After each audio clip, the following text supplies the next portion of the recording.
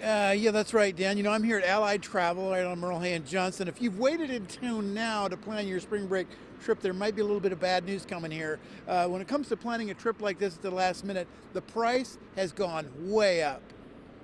Now, according to Allied Travel, last minute spring break, they give us a little pricing here. What it would be like for March 12th through 19th, a family of four to Cancun, leaving out of Des Moines would cost you $24,000. Now, drive up I-35 to Minneapolis, $15,000 for that trip. Now, if you had booked it as was happened here last July, the same trip booked for $6,500.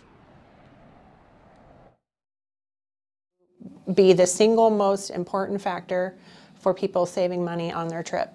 If they wait until the last minute, availability is limited, both with the flights and the hotel, and the price is going to be much, much higher. Jody Valentine of Allied Travel told me that the best time to plan your spring break getaway is as soon as you return from this year's spring break, start working on next year. Also, be aware of COVID restrictions. You could have to quarantine at your destination if you test positive.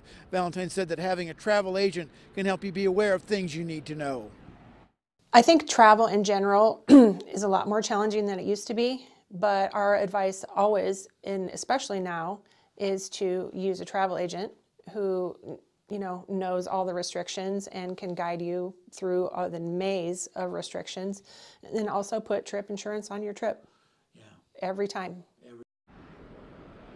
Yeah, and Valentine said the last couple of years for the travel industry has been kind of tough due to the pandemic, but she is hopeful that things will be bouncing back soon. So I guess think ahead, Dan. If you're going to travel, good to think ahead. Yeah, the gray skies behind you and the parka are making us all think of sunnier destinations. Thank you, Roger Wright.